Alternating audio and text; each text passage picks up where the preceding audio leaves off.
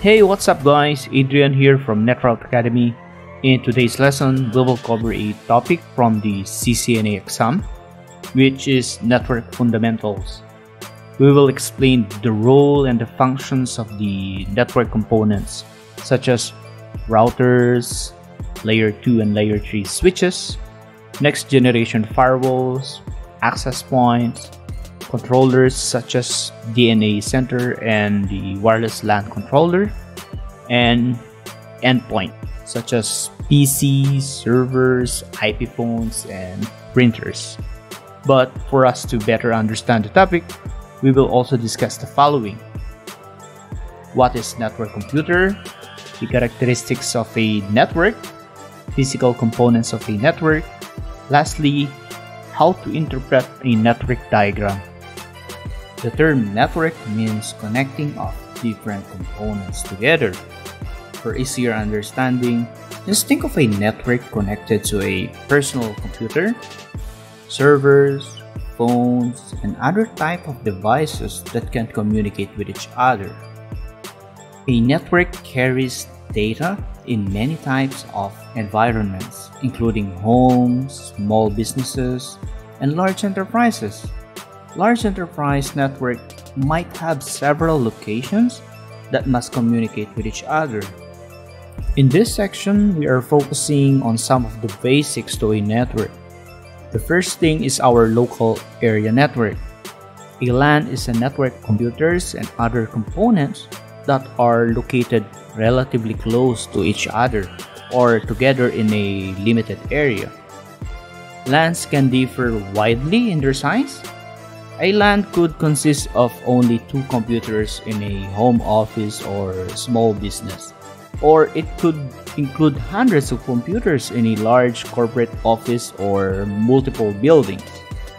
For example, we have an HQ here, and the remote local area network is here. We're going to need a WAN or wide area network to be able to bridge those remote offices to the headquarters office. We see a couple of different flavors or mechanisms or styles of WAN to connect this local area network. We have fiber, DSL, SD-WAN, or MPLS. Understanding the meaning of each network characteristics enables you to better understand how the network is designed and which type of performance you should expect from it. On the next slide, we have the network devices here. But one of the important things you need to understand is how to interpret a network diagram. A proper diagram provides information such as network devices. This includes routers, switches, firewalls, and endpoints. Other information may be included in the network diagram, such as the interface on a device. Let's take a look here.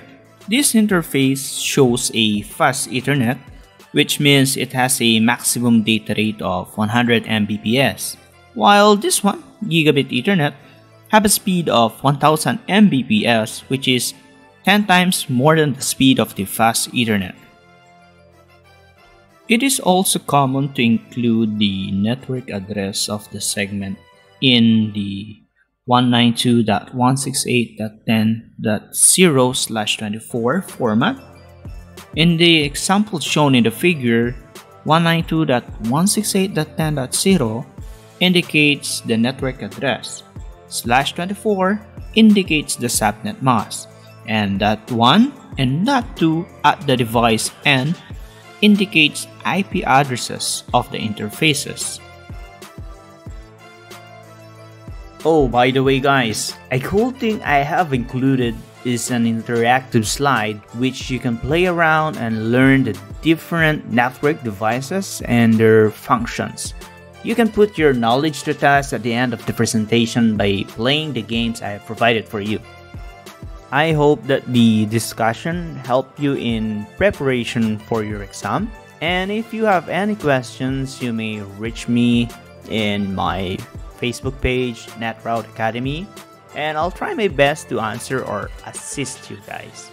Again, thanks for watching.